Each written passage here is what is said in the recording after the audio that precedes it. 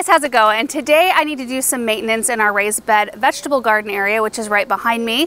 I also want to give you a tour of just how things are going in that spot. I mean, it's been so hot for so long and things are still looking really good, and I'm so thankful for this area because it's an area that's finished. You know, we have a lot of projects going on. This area always kind of has a very organized look to it. Ish. So first off, just point of reference, you can see the barn. We're on the west side of the house here. It's morning time, so everything's fairly shaded. Well, kind of shaded on this side. Vegetable garden though, I mean, you can see it's just, usually most of it's in the sun for most of the day, which is, I think, why the vegetables do so well in this spot. So I just pulled my gator right up to the edge here. So one of the first things we're gonna do, you can see that the Colette roses are just wild. I have not been keeping up on pruning, so we need to come in, kind of shear them up a little bit, make it to where, you know, you can actually walk through without getting snagged by a rose cane.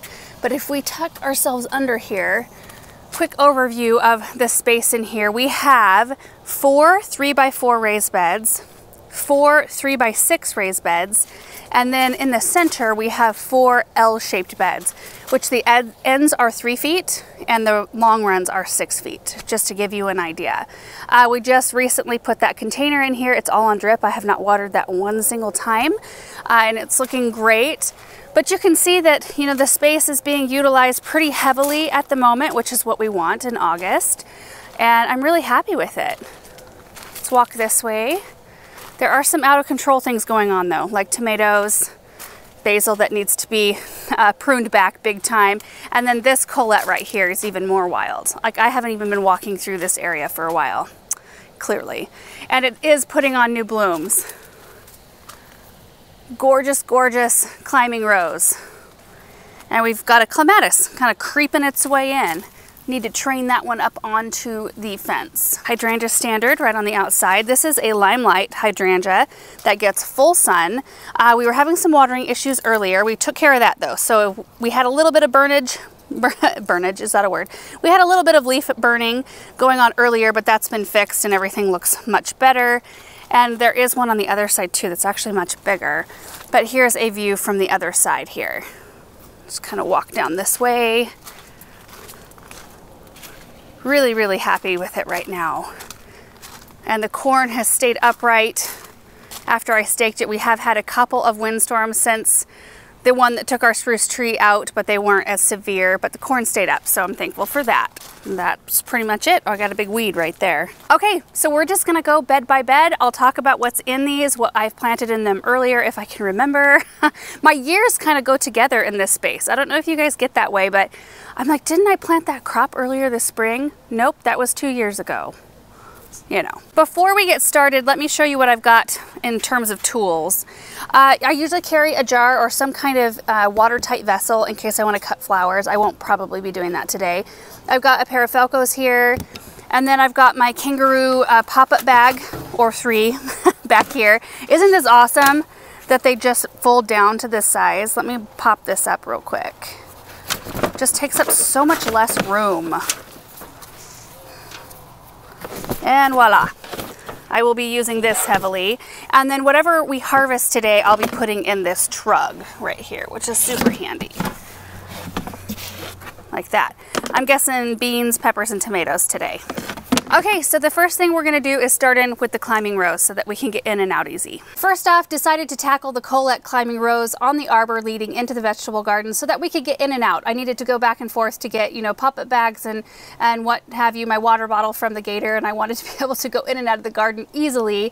Such a satisfying job, you guys, just to lighten the load of that rose canopy. It inevitably led to trimming some of the instant karma elderberry right to the left of the arbor. It has some long reaching arms that you had to brush against when you walk down the walkway, so it felt good to kind of get that under control as well. I had to get the step ladder out just for the top canes, most of which I just kind of trimmed up flush with where the leaf canopy was more dense, but a few of them I did fold back down into the arbor because I do want it to be a complete arbor of roses in the end. And I think by doing this severe, it's kind of a severe prune really, it kind of looks that way anyway, but by doing this really big prune right now, it will encourage new growth, which it's early enough in the season to do that, and we'll have another crop of beautiful roses before we have frost. So I'm looking forward to that because they are gorgeous roses. They did beautifully for us this spring after I trimmed them back really hard this past winter. The next thing I tackled was a pot of chives right inside the vegetable garden, which just looked crummy. And you know, I've had those chives in that pot for 3 to 4 seasons. It's probably 4 seasons. And I thought, well, no doubt they're root bound. I'm gonna have to replace them or pot them up into something larger. But after I got done cutting them back, I realized that the soil felt really dry. And this pot is connected to our drip system, and the zone it's connected into runs every day. So Aaron got that zone running, and we realized that the emitter was plugged. I cut the drip tube while the zone was running, and sure enough, water came shooting out. So I replaced the emitter, we got it running again, so those chives will probably come back really happy. I went ahead and gave it some garden tone while I was at it, just to give it a little bit of kickstart with some nutrients. The first raised bed that I worked in really didn't have much going on in it. I had onions early on, some Walla Walla onions that I started from seed. We just harvested those recently. I also had a huge volunteer sunflower come up in that bed, and it fell over, broke off in a windstorm, so we got that cleaned out. I've since put, there are some buried treasure strawberries in there, but I put some marigolds and some Dusty Miller in there just for a really fun, you know, late summer, fall color, and we'll just let that bed kind of be. I added some garden tone, watered it in, added garden tone to the boxwood as well. In the next raised bed, I actually had anemones planted in here. We planted them early on this season. You might remember when we pre-soaked them, the corms got them planted, and they came up beautifully. I had a pastel mix and a white with black eye, I think. I can't remember if that's the exact name, but it was a beautiful bed full of flowers. We enjoyed those a lot. When we pulled those out to save the corms when the plants were done, I planted some clary sage from seed. I did not realize that the drip tubing was not working at the time I seeded, so it came up a little spotty. It came up great in the areas that were receiving water. Of course, it didn't come up as well in areas that were dry. So I ended up popping some marigolds in there just in the empty spaces, and I think the bed looks full and beautiful. And clary sage is a really wonderful cut flower. It's a really good filler flower, very muted colors, just really pretty, and the pollinators love it. Also gave that bed and boxwood some garden tone, got it watered in, so we should be good to go in that space. In the next bed, which is a 3 foot by 6 foot, I have a few rows of glass gem corn, which I'm so incredibly excited about. I've never grown this variety, and they produce the most gorgeous colored kernels. So the ears will range in size from 3 to 8 inches, and then the colors on each ear can range from like a navy blue to a periwinkle, green, yellow, red, orange, white, purple. I mean, just absolutely gorgeous. And you can use them for decorating, which is how I'm going to probably use them, or you can use them for popcorn, or you can grind them into cornmeal. Anyway, this glass gem corn was planted after we pulled our ranunculus, which were a phenomenal crop for us this year. The absolutely glorious color, great cut flowers. Really have enjoyed this bed all season long. In the next 3 foot by 6 foot bed, I have 2 Garden Treasure tomatoes, which have been producing like crazy. I've obviously not been pruning them. They are just absolutely massive. So what I did today is I didn't really go in to prune to, you know, increase productivity. I don't really actually think that I need to do that for productivity because of how many tomatoes we're getting. I did that merely just to lighten the load around the outer parts so we could really maneuver around the bed. It was getting kind of hard to walk around it. So I was able to just harvest a few tomatoes off of those plants today. I've been harvesting them almost every day because we've been eating a lot of the tomatoes inside. So I just got a handful off of those plants. I did plant some Cracker Jack marigolds around, or no, I planted petite marigolds around the base of the tomatoes. They're popping out here and there with a flower or two, but I think the tomatoes have just overtaken them. Before I planted these tomatoes, I had bulbs in this bed, and it didn't go super well. They came up and then they just really petered out without blooming a whole lot, or the blooms were really short.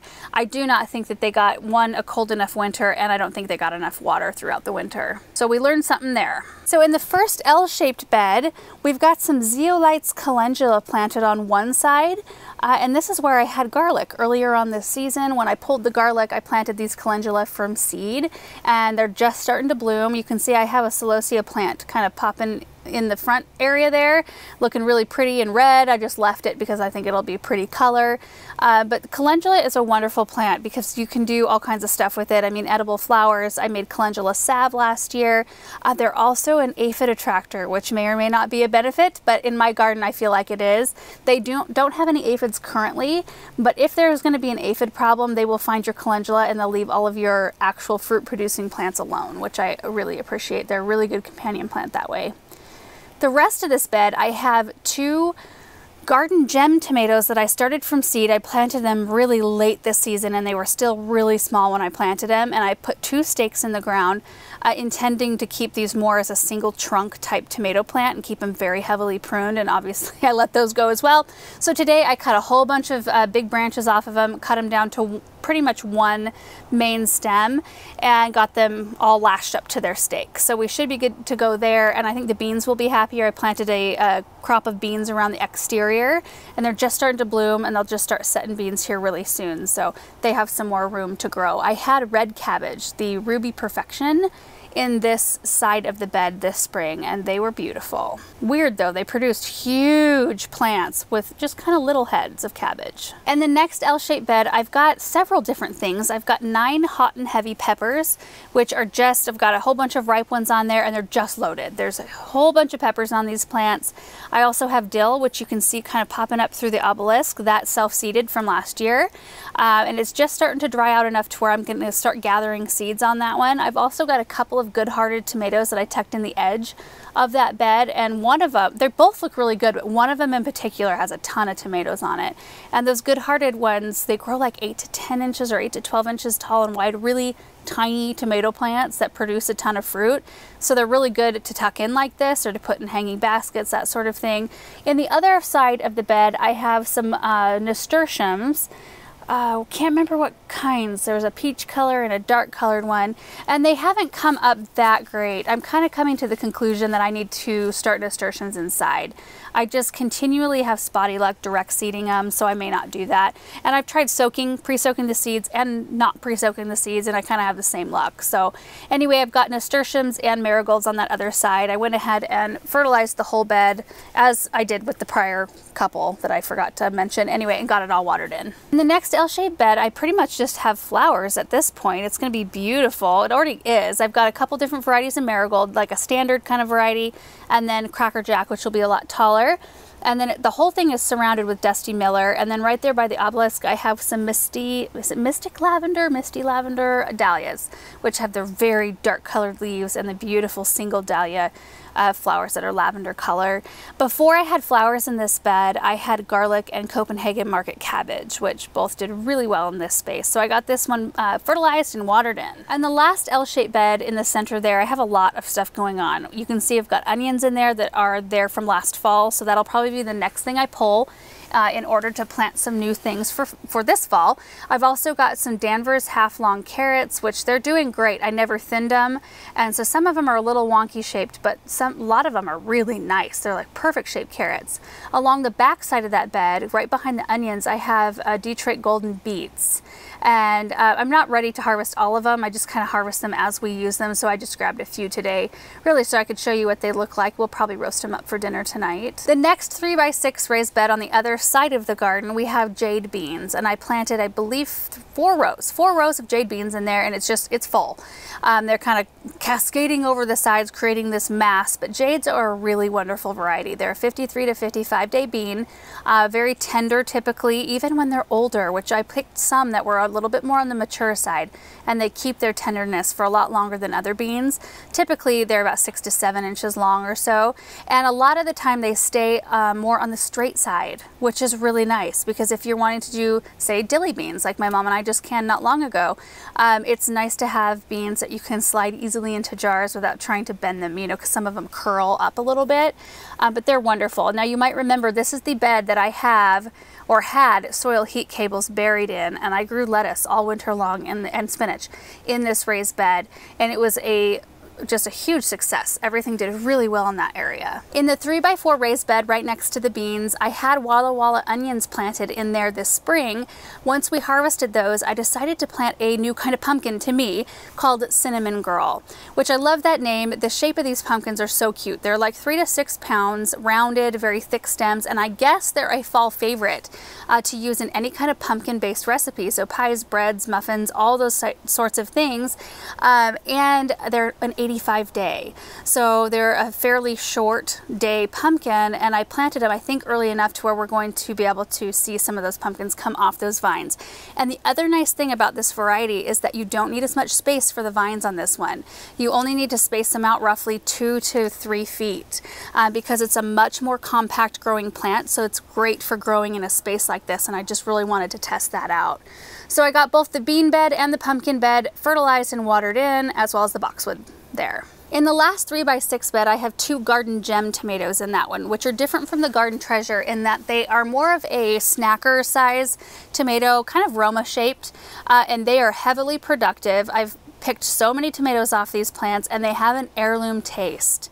So I love that they come in a smaller package so that they mature a lot faster and a lot earlier, and they're much more meaty than a regular type tomato, and I really appreciate that in a tomato. I did not prune on these at all because they have so many fruit set all over on these plants, like all over on all of the branches, that I didn't want to sacrifice any of that fruit. So I stayed away from those plants with my pruners. I also do have some marigolds planted in this bed around the edges, which you can see a little bit better in this situation. But going forward, if I'm not going to prune my tomatoes, I just know that I can't really get away with planting anything close by because they will get smothered. And in our very last raised bed for today, 3x4 size, I've got 6 Amazel basil plants planted in this space. And they grow absolutely massive. The wonderful thing about Amazel basil, which I really like, is that they just started blooming. So, I mean, we're getting close to the, not end of the season, but like mid to last part of the season. Usually my other types of basils have been blooming for a long time. So these create a little less maintenance for me. They also don't change flavor when they start to bloom. You know, some of them get really intense or they get a little bit more bitter. They just get kind of off from their normal flavor once they start to bloom. Amazel doesn't do that. So I really appreciate that in a plant. So I got these all cut back, all the blooms cut off of them, so we'll get some more time out of them. And lastly, the Colette Rose on the far side of the garden, which I think was even more mangy than the first one. This one I cut back pretty hard. I probably could have got away with cutting a little less back, but I just kind of started getting into it, and really I really wanted to take a year to shape these up a little bit nicer than I have before, and I let them get a little out of control. And I think that, you know, pruning them back as hard as I did this winter benefited them really greatly. And I think we're going to have, maybe next year we'll have a complete arb coverage from these roses, which is so exciting. But now you can access the garden from both sides, in and out. So nice, and everything has been maintained. I'm loving it. It looks so much better in here. I mean, just right from the gate, right here, this rose on the arbor, the rose is no longer choking the view. And that's something that I just need to be a little bit more diligent about, either training the rose canes through that arbor or keeping them trimmed up. But I think we'll see a big flush of blooms here soon. Let's take a quick walk back through the garden space, and then I'll show you everything we picked today. I love how the arbor just frames this area. I like the view with the weeping willow and the container there. I was noticing, I think we're gonna have to do some staining this winter or like early spring, just when the roses don't have the leaf canopy on them, just to keep it nice and sharp. I was noticing it was really worn off of the fence caps. And I don't mind that look. I like kind of a worn look in the garden, but I also like it to be sharp, so either way. One thing I did not do in today's video, obviously, is I did not address this Limelight Standard. So we had a lot of rain a day, like last week, I think. We had a lot of rain in a really short amount of time, and it just weighed down all these branches. They're not used to that sort of weather. And because I trimmed this back so hard, I think I might just kind of like weave some twine around in there and kind of draw it all back up so that we can enjoy these blooms and they're not just, you know, weighed down here. Like if we can bring that back up, that would look way better. So I think I might do that. We unearthed quite a few tomatoes. I mean, I knew these plants were loaded, but it was fun to see how many we're going to be able to enjoy here really soon. And you know, I didn't even realize how big those tomatoes had gotten. They were just so thick in there, and we really need to give the new crop of beans room to breathe as well.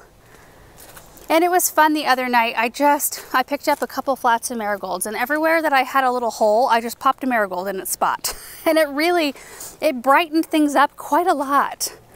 I love it. Didn't have to do anything to this container. You know, the lavender is still thriving in here. That's the perennial that I was worried would just start to rot, honestly. I thought it was going to be way too much water, but you can still see that the leaves look really healthy. The blooms have faded a bit.